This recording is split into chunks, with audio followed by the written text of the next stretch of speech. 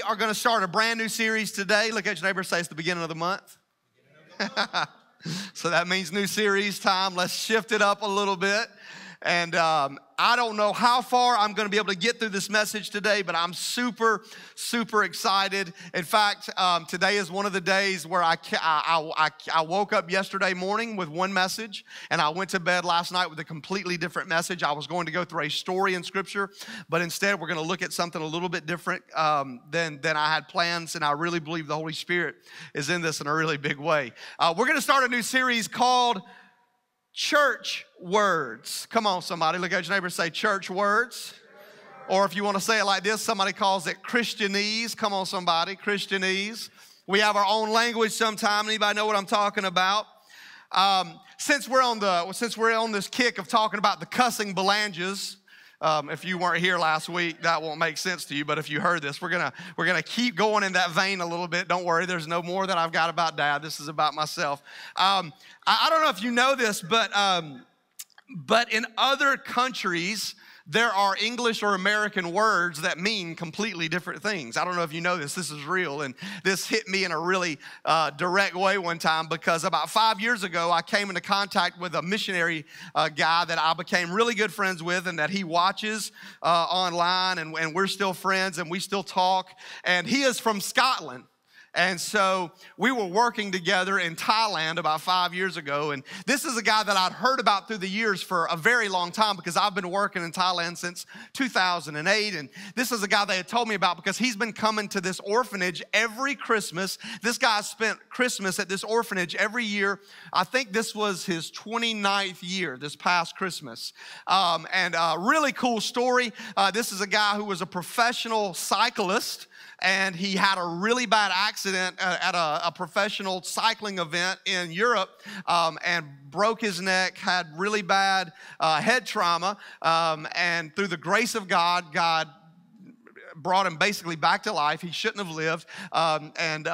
He's got this amazing story of God's grace in that area. And now he spends all of his life just doing mission work. And he's a really good friend of mine. So when I first met him the very first time, it was kind of cool because he was talking and he sounded like William Wallace. Come on, anybody like William Wallace? Braveheart. Come on, some of you are going, who's William Wallace? Braveheart. Mel Gibson, right? Mel Gibson. All right, now we're getting somewhere. And so I'm a big Braveheart guy, and I was just messing with the guy. And I said, I heard William Wallace was really a pansy, and like they really, he wasn't as cool as the movie made him. And he really got, oh yeah, he was awesome, and started defending William Wallace. Well, as we started to talk, there were words that I would say, and he would explain to me how these words did not mean to him what they did to me, like the word knob, for example. We were talking about a doorknob. They needed a doorknob. I remember having a conversation about a doorknob, and he was like, let me tell you what that means to me, and I'm not going to tell you what it means because it's not good, but it was not a doorknob, okay? And so, because I wasn't saying doorknob, we're from the South. We shorten everything. Come on, somebody.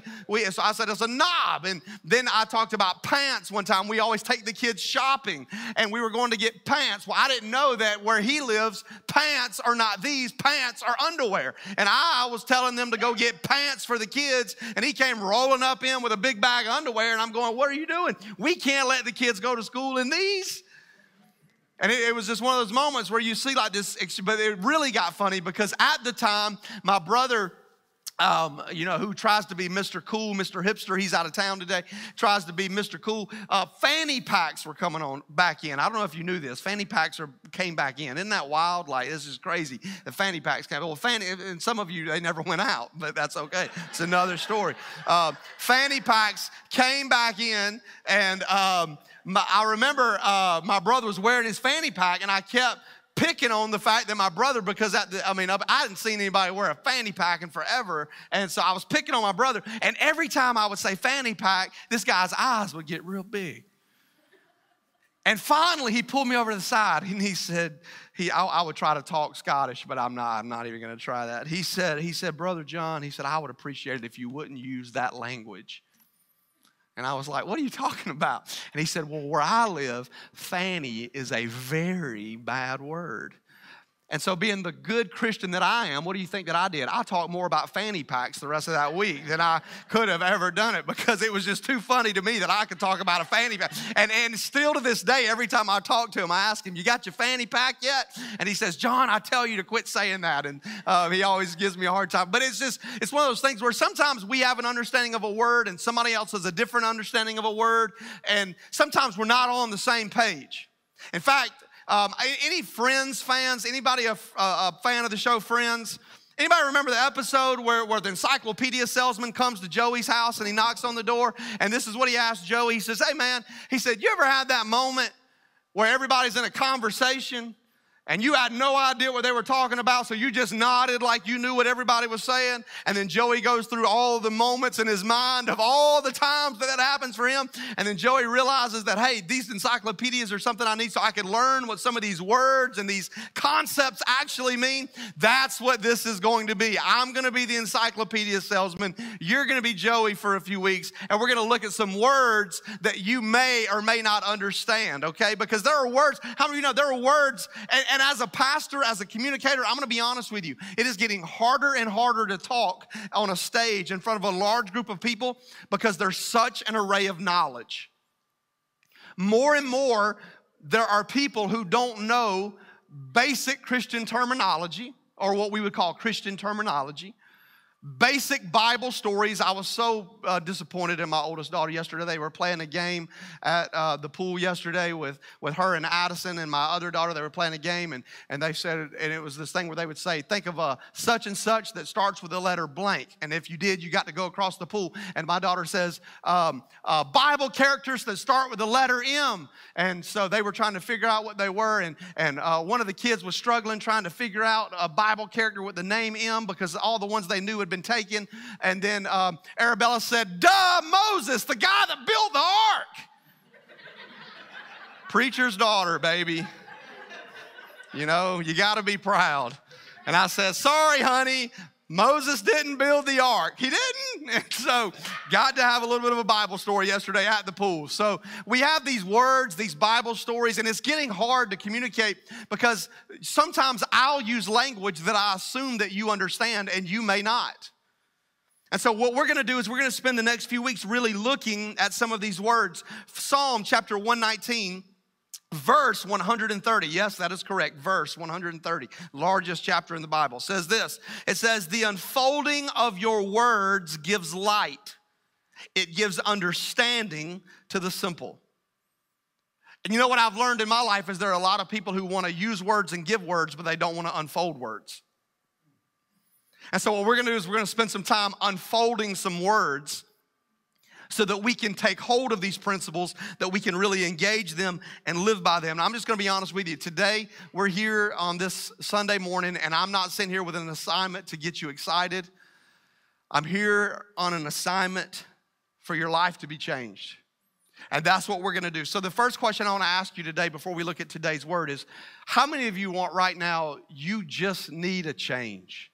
And you don't have to raise your hand. You don't have to do it. It's a rhetorical question. How many of you would honestly say right now in your life, you're like, I just need a change? Then today's word is going to be perfect for you. Because we're going to look at a word that probably many of you have heard, but I don't know if you really understand the truth and the power that this word holds. And it's the word repent. Very churchy word. How many of you ever heard the word repent? Yeah, you heard that word? Very churchy word. But what does it mean? The Bible gives us a couple of passages about the application of this word and how it should be applied.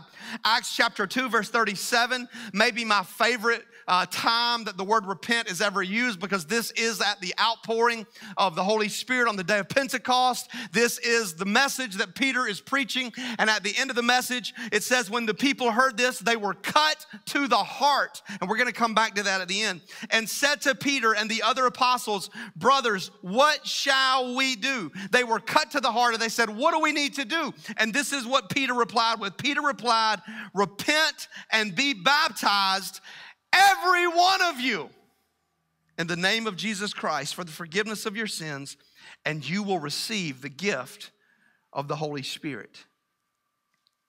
Every one of you.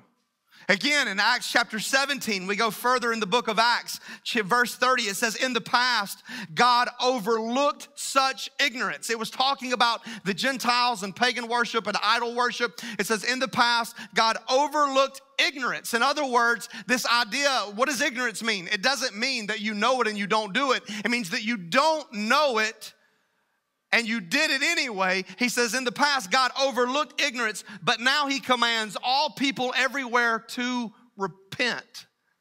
So we see that word again, repent.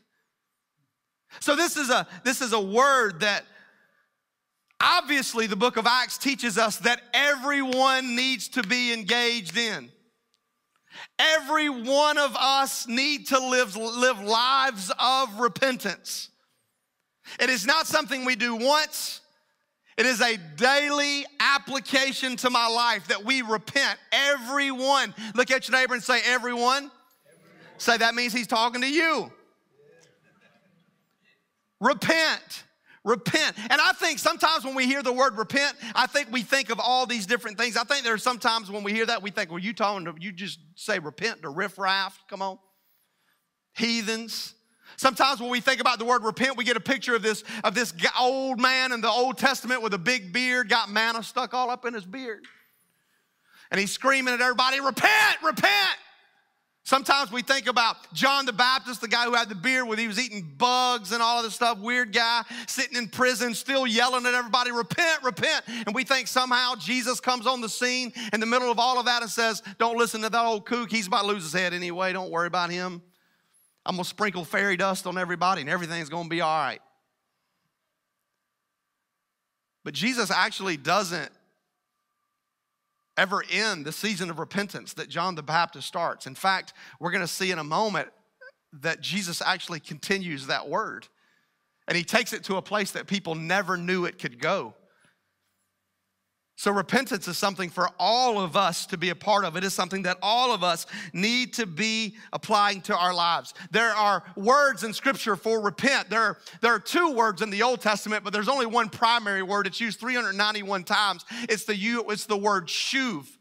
But it's not spelled S-H-U-V. I should have wrote it down on the board, but I won't. I'm going to save time today. It's written down S-H-U-W-B, shuv. And this word that we read here, it means to turn or to return is what it means. In the New Testament, there's a Greek word that is used that is called metanoeo.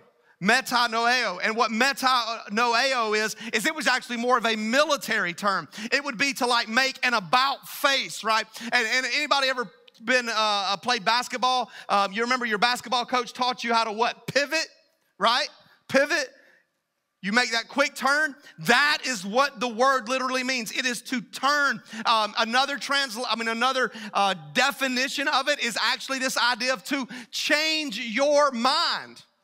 It is not just a physical turn, but there's this mindset change that happens in the moment of repentance. And we're going to look at all of this in just a moment.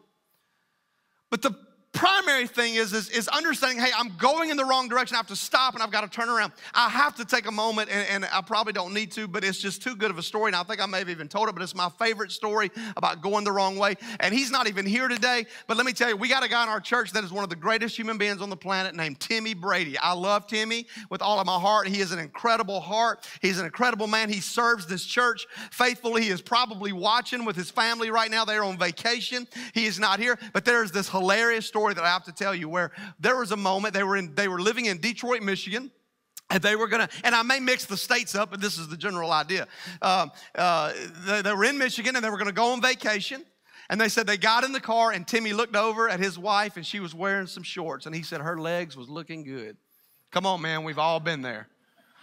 And he said he looked down at his good-looking wife and started rubbing her knee and rubbing them legs. He said them legs were just looking so good. And he said he got on the road and they was going on vacation. And he said they were supposed to be going to Wisconsin. And 4 hours later, they looked up and the sign said, "Welcome to Ohio." He went the wrong direction on the interstate for 4 hours because he was looking at the wrong thing. Come on, somebody. He was looking at the wrong thing. That's what happens in life. That's what happens. We get our eyes set on the wrong thing and we end up going the wrong direction. And there comes a point where we have to realize it's time to turn around. All right? Paul wrote this.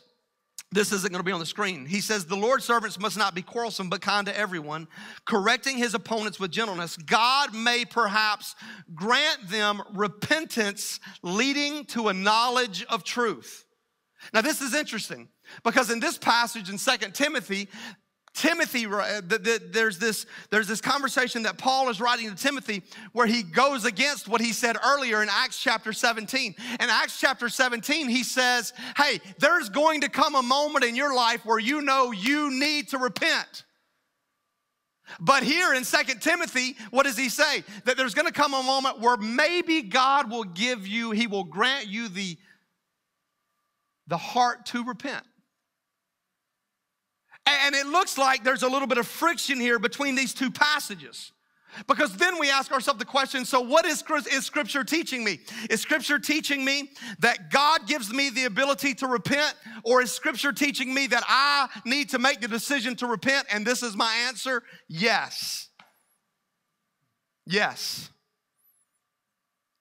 There is this thing in our life that moves us to repentance called the Holy Spirit. In fact, in our understanding of the Holy Spirit, this is the best example I could give to you. Anybody remember what this was? A little bit of a thing that doesn't, but you remember you thought you was somebody when you had one of them hanging up in your car, didn't you? Come on, y'all remember them days? Yeah, I got the 5-inch screen. Used to put this in your car and you were able to what? You were able to set it up with a different voice, you remember?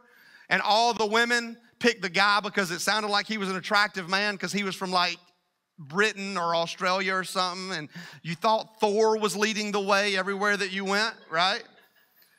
When men did it, they also set it to the cute man voice, not because they were attracted to the man, but because they didn't want to be told by a woman what to do any more than they had to be. And so they chose not to use the woman voice. Come on, men are looking around like, yep, that's exactly right. That's what we did. We refused to use the women's voice because women tell us what to do in the car anyway.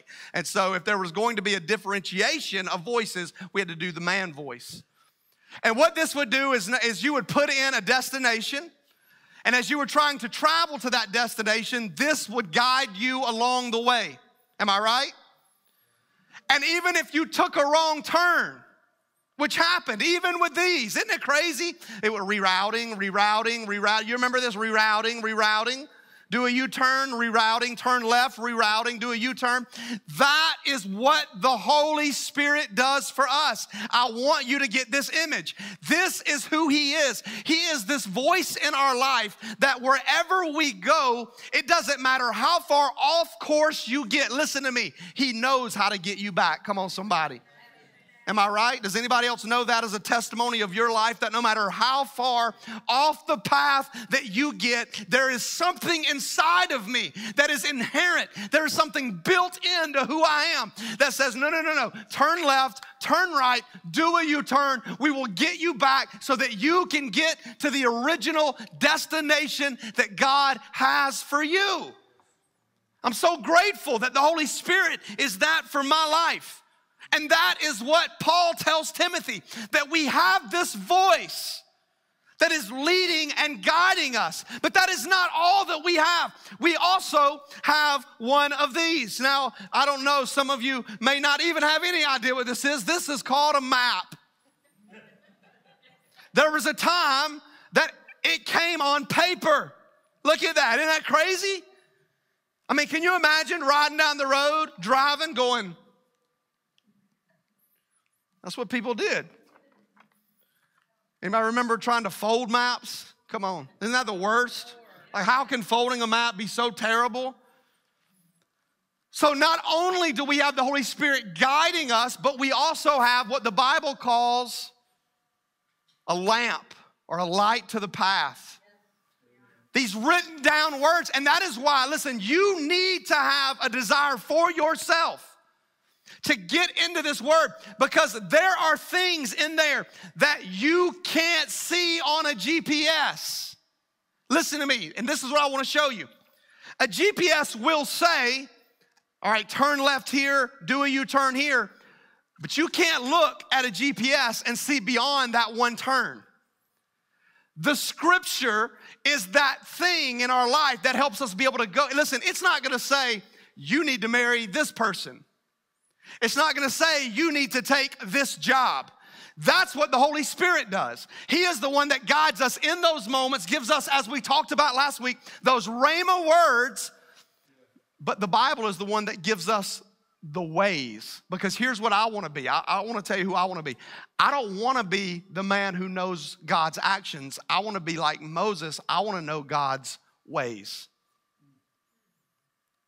And this goes beyond just the action of what I need to do, and I can really get down to the ways of who God is. And then on top of that, there's a third thing that God uses in our life, and we call these things road signs. Come on. Pay attention to the road signs. We believe in signs and wonders around here, and signs is just as important as wonders. Because along your journey, there are going to be signs that pop in, and you are going to have to recognize, nope, I'm going the wrong way. Nope, I need to turn around. Sometimes those signs are, which I don't know where we stole this from, so don't ask. Somebody is not going to have a stop sign this morning. That's all I know. Sometimes those signs are very obvious. They're very big. You remember when Jonah was told to go to Nineveh? And he turned and went the opposite direction, and God put a road sign in his way called a fish that swallowed him. That's a big sign. Come on, can I get a witness? Can we agree with that? That's a big thing that says, all right, you're going the wrong direction. But then there are some signs that God puts in our way that are very subtle. And then if you're not careful, they're very easily missed, like Pharaoh's dreams. When Pharaoh's having dreams about what direction Egypt should take, and he's having dreams about cows, skinny cows and fat cows and big sheaves and little sheaves, and nobody even knows what a sheave is. And Pharaoh had no idea what this sign was about, but it was a little subtle way of God trying to help bring direction so that he can make a turn in his life to make a wise decision to get to the destination that God had for him and his people. And if you're not careful, I want you to listen to me. You will miss the signs in your life. You have to be very mindful. You got to keep your eyes and your ears open to what God is placing around you to say, okay, is this a sign showing me that I'm going in the way that God wants me to go? And listen, there are going to be times that there are negative things that come your way that will be a sign that you're going the way that you need to go. Am I right? Come on, does anybody agree with that? Every sign that God puts in front of you is not a sign that's like, woo, yeah. Sometimes he's going to put some friction along the way. Sometimes he's going to put some speed bumps in there, and there's going to be some things that you got to go over and go through. Every now and then you're going to hit a dirt road with God. Come on, am I right? But you pay attention to the signs to make sure that God is taking you where you want to go. So let me give you 3 things about repentance real quick. And I probably am not going to even get through all 3 of these, but we're going to do the best that we can do.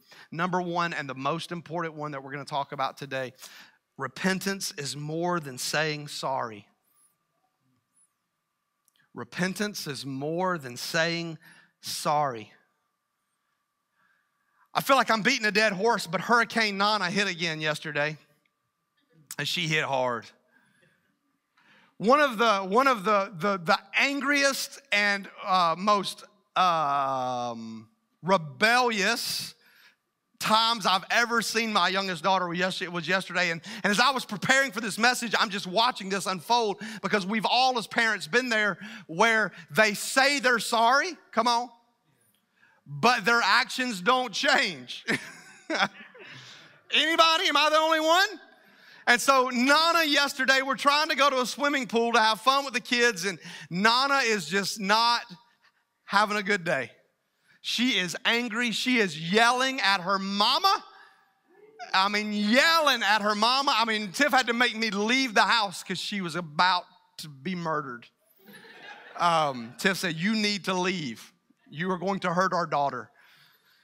She was angry. And then she kept saying, we would say, if you would just quit yelling and be nice and quit being upset, we will take you with us to the pool. I am nice. I'm not yelling. Now, you got to remember, around our house, passion is a core value, okay? All right? And so we don't see these as negative things. We see this as things God put inside of all of us. And I'm a yeller, she's a yeller. So she's yelling. She's like, I'm sorry. And she's throwing stuffed animals at my wife while she's saying, I'm sorry. And you're just going, I can tell. Like, man, you are just so sorry. I think we've all been here with our kids, right? How many times do we do that with our own life to where we just go, I'm sorry, I'm sorry, I'm sorry. But we never have a change of mind and we never have a change of direction. And we wonder why the things in our life that come to pass don't change. Because repentance is more than saying sorry. Sorry is a word that we throw around all the time. In fact, yesterday, Addison Rhodes was at our house, and Samantha and her were in a little bit of it was just a good day around our house. And Addison looked at Samantha and said, you're mean. And Addison said, sorry. And Addison said, I don't think you're really sorry. Because it's a word that we throw around, and when people use it, we don't always believe it. We don't always trust it. What we trust is what people do after they say that they're sorry. That is the gauge of how sorry we actually are. And to say sorry is just not enough. Listen to me. God does not want you to be sorry for sin, because I have counseled people on a daily basis throughout my ministry, and I've watched people be sorry all the way to destruction. Because their actions never change. Their mindset about what it is never changes. And so Acts chapter 3 verse 19 says, repent then and turn to God so that your sins may be wiped out, that times of refreshing may come from the Lord. We're gonna look at this passage twice today, but for the first time, let's look at it. He says, we repent to turn to God from our sin. Sin can be defined, if you want an easy definition from me, this has always been my general definition. I don't know that you'll find this in a book anywhere. This is something that I just kind of came up with through the years, and maybe I've heard bits and pieces of it through the years, I don't know. But sin for me has always been defined as anything that violates a divine standard.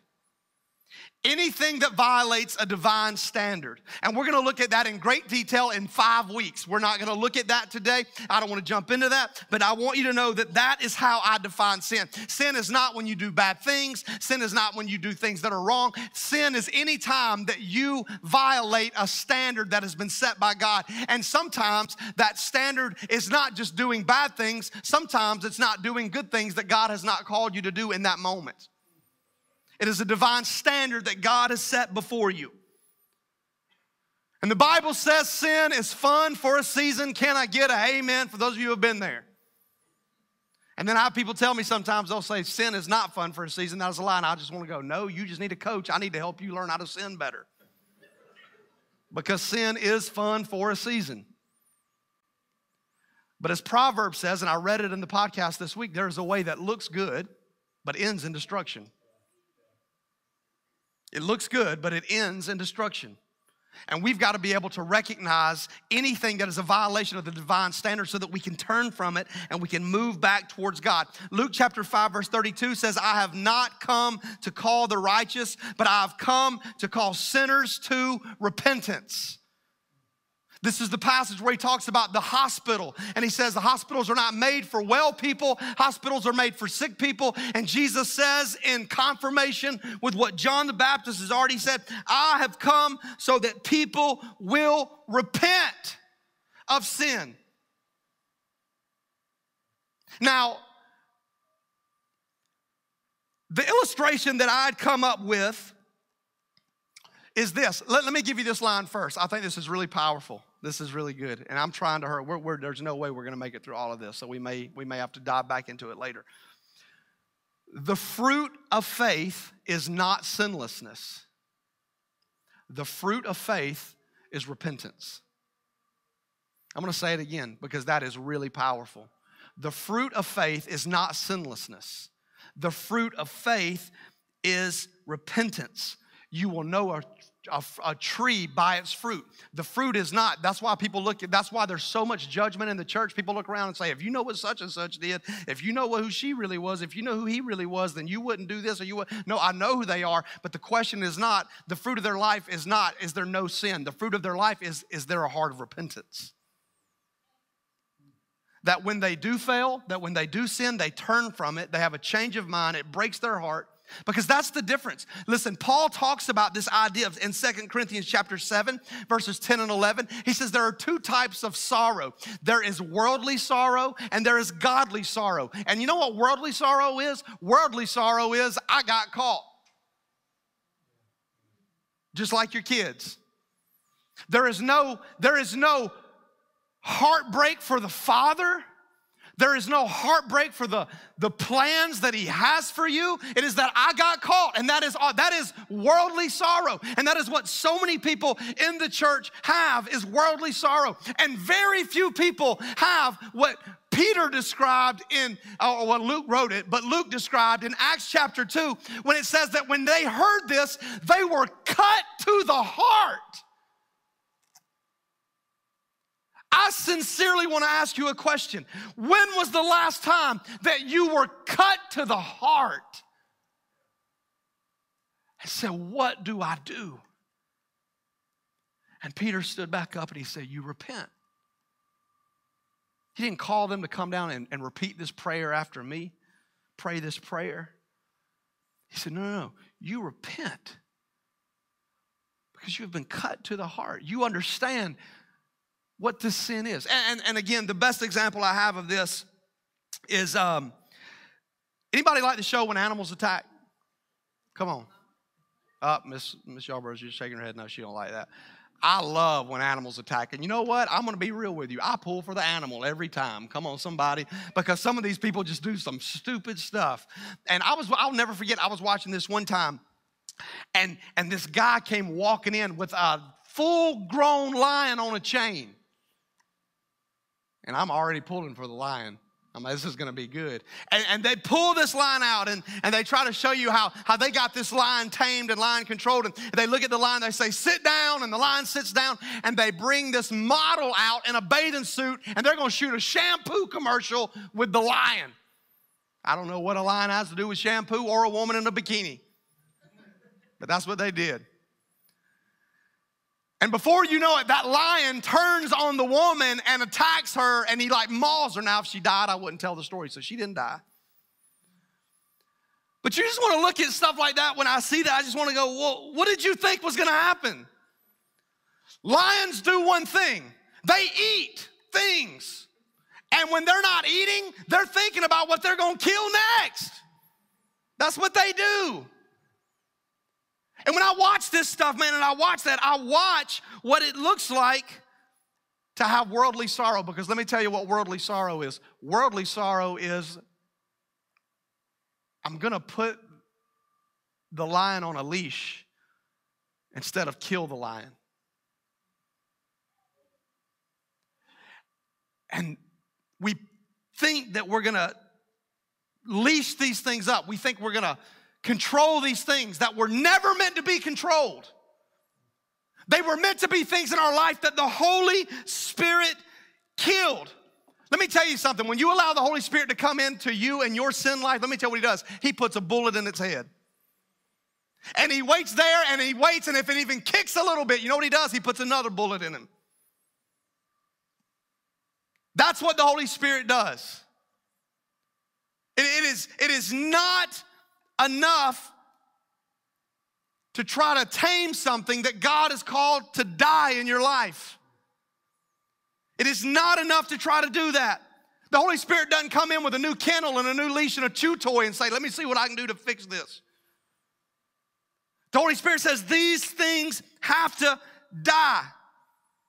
And you know what the cool thing is? The cool thing is, if I'm being really honest with you, I want you to hear me very carefully right now. The cool thing is that when you come to church, what you don't realize is there are a lot of people around here that will help you kill your lion. Because we've all come in dragging our own lions.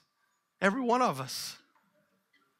In fact, I'll tell you this. If you're here right now and you don't think that you have a lion in your life, then you're probably in his mouth. We all come in carrying our lions, and we're here together so that we could kill these lions.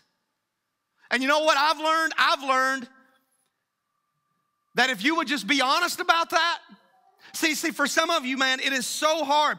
I want you to know this. I found this in my own life. It is so much easier to repent when I've actually been honest about who I am. It is so much easier to repent when I've had a true moment of confession instead of trying to cover everything up. The reality is that many people come to church and they're afraid to let the real them get known because they don't think that you would like the real them. They don't think that you could love the real them. They don't think you could accept the real them. And when you do that, what you don't realize is you are actually setting yourself up in bondage and in the trap of never being able to live a life of repentance because you've never let yourself be really known. And you have to have a true moment like the prodigal son had, where the Bible says in Luke 15, what did it say? He came to himself. He came to his senses. He realized at a moment, hey, I've got this lion in my life. This is not God's best for me. This is not going to help me get to God's plan. And I need to turn and I need to let these things die and I need to move back towards God. The other thing that gets me crazy is what I think that we forget is that sin is attached to consequence. And in Scripture, we see this in many different ways. It is associated with consequence. Ezekiel 18, therefore, you Israelites, I will judge each of you according to your own ways, declares the Lord. Repent, turn away from all your offenses. Then sin will not be your downfall. Rid yourselves of all the offenses you have committed and get a new heart for a new spirit. Why will you die? I love that. God looks down at his people. He says, why are you dying? I don't know if you've heard this phrase, but Black Lives Matter right now has this phrase that every time I hear it, I think about the church. It moves me to think about the church. That I've heard Black Lives Matter say in the news and stuff, we done dying. That's what I've heard them say over and over. And it's time, I say, for the church to stand up and to say, we done dying. We are done letting these things kill us. God is looking there and says, why are you going to choose to die? When you've been called to repentance, he says in Romans chapter 6, verse 23, the wages of sin is death. James chapter 4, verse 16, when sin is fully grown, it brings forth death. Hosea chapter 14, verse 1, your downfall is because of your sin. Even in Genesis chapter 2, in the very first sin, what did God say? If you eat of this fruit, you will surely die. And what he shows us in Genesis 2 and many times in Scripture is it's not always talking about a physical death. That is all we think about. There are so many things that die when we allow sin to take control of our life. And one of the things that we fail to see is that there's a consequence that is attached to sin. I want you to hear me. And what happens is, Mr. Eddie, JT, come here for a second. Let me show it to you this way. Here, we'll stand up on this level right here. Y'all come up here with me. I want you to watch this because this is what you're doing. Here's God. And what God wants you to do is be as close to him. Yep, there we go. Sorry, JT. I got to give it to him. That's right. This is God. And what God wants you to do is he wants you to be as close to him as you can possibly get. There is this thing that God has attached to him that is our bridge called grace. So we get close to grace. And grace is as we talked about last week, what did we say last week? Grace is the thing that actually doesn't just forgive us of our sins, but it actually is the thing that says, no, you need to say no to godlessness. That's what we read last week. So we're close with grace. So there's no gap for anything else. But when we sin, let me tell you what you do. When you sin, and when we let sin rule our lives, it creates a separation. Grace is still the bridge. He's still your father. But there's a little bit of a separation. And you know what this separation does? This separation creates space for consequence that would not otherwise be there. So when you sin, you are not, listen, Paul said, you can't separate from the love of God. That is not what I'm saying. He still loves you. The grace of God is still for you. The favor of God is still pursuing you. But you are creating space for consequences. And then you continue in sin and you create more space. And then you wonder why in the world all of these consequences are happening. And what you want God to do, thank you guys, I just wanted them to see that. What you want God to do is you want God to deal with the consequence but not deal with your sin. You want to look to God and say, help a brother out.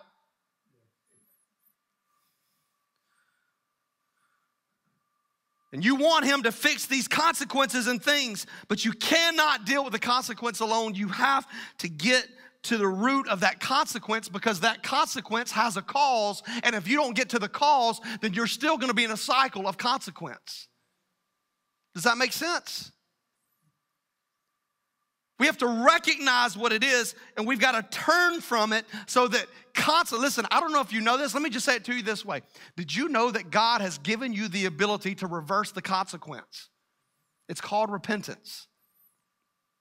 He has given you the ability to reverse the consequence. It is called repentance. And unfortunately, what most people do is, instead of spending time trying to let God deal with the sin, is they just decide they're going to make the best of the consequence.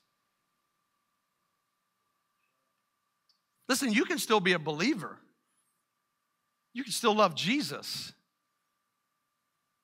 and let go of repentance for a moment and just be okay with consequence. But what you don't realize is that that's not God's best for you.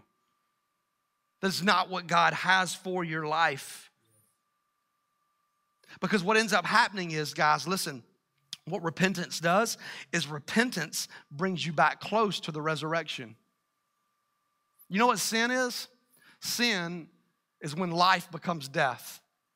Repentance is when death becomes life. Sin is when life becomes death.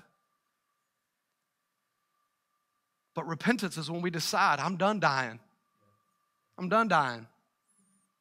I'm done letting God's plan and purpose for my life. I'm done letting it die. I'm choosing to turn and to go back to life. You want the ingredients to repentance? Here they are, 3 quick ingredients. Number 1, you must recognize it as sin. If you're not going to call it out, it'll never work. You got to recognize it. You got to find it. You got to locate it. You got to recognize, again, just like the guy in Luke 15 did, you got to recognize it.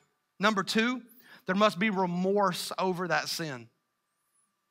You remember the woman with the alabaster jar? It's one of my favorite stories in all the Bible. I used to preach about it like multiple times a year. Haven't preached about it in a few years now. Probably need to go back to it. There's this story with this woman who was a prostitute that Jesus rescues. And we don't know much about her history, but I would imagine she had a really good reason to become a prostitute. I only say that because I've worked with many prostitutes through the years, and they all have these stories that break your heart. And I would imagine she could have come to Jesus and made excuses and said, this is why I did this. This is why I became this. That's what she could have done, but she didn't. The Bible says she comes and she falls down at his feet, and she is crying and sobbing so much that she has enough tears to wash the feet of Jesus. That's a moment that we don't have often anymore. Let's be real. Where I'm so broken. Not because I fear sin, and not because sin is a master. I get it. Jesus has overcome sin. But there's this hurt that I've hurt the Father. There's this hurt that I hurt the plan that he had for my life. And we need that moment of remorse where we fall down at the feet of Jesus. I mean, honestly, when is the last time you had that moment where you were just broken because you realized that there were things in your life that you needed to turn from? And then the third thing that I wrote down was you have the decision to reverse it. You make a decision. I'm going to reverse this thing. I'm not going to continue on the path that I'm on. Dad, you can come on up. It's more than saying sorry. It's not just, listen, repentance today is not you coming to God and saying, man, I'm so sorry that I sinned. It's about saying, no, God, you have something better for me. And I'm going to turn from the thing that's trying to kill me, and I'm going to move towards what's going to bring me life. The other 2 points, I'm going to give them to you. I'm just going to read them to you. I'm not going to go through them. Number 2, repentance always brings a return. One of the things that we don't recognize in Scripture about repentance is because we always talk about what we're losing with sin, as we fail to see that every time it's mentioned in Scripture, it is attached to a blessing.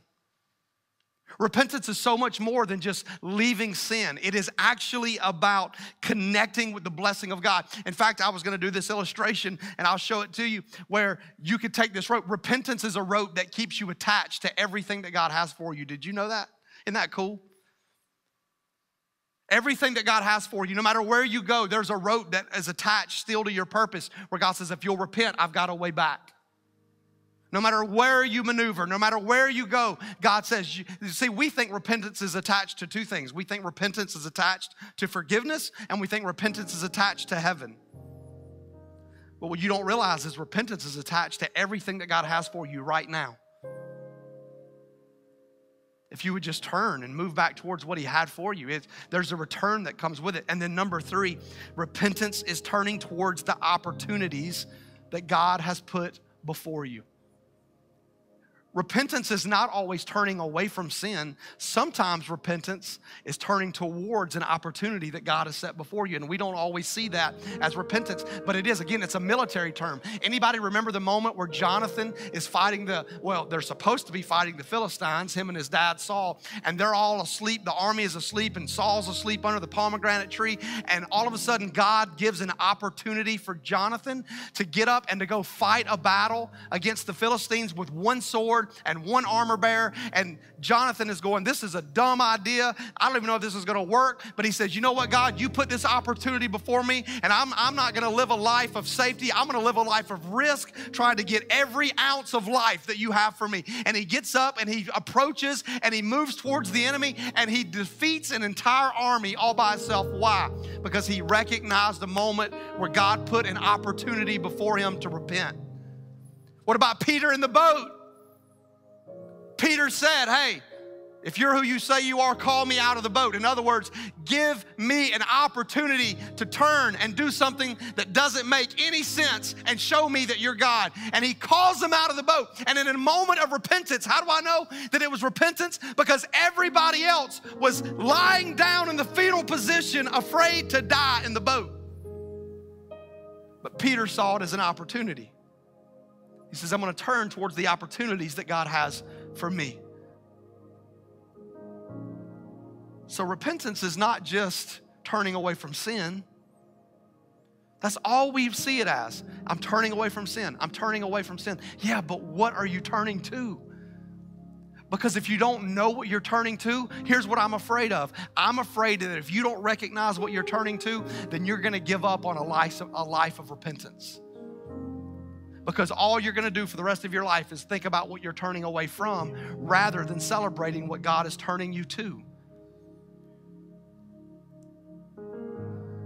So I want to invite you today to repent. Whatever that looks like for you in your season, in your moment right now, now that you know what it actually means. It's not you saying, man, God, I'm sorry for my sin. It is you putting a bullet in the head of that sin and turning away from it.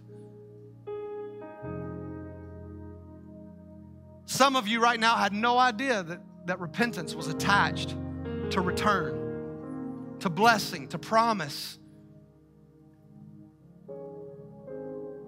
And some of you, God has been putting opportunities in front of you that you haven't recognized.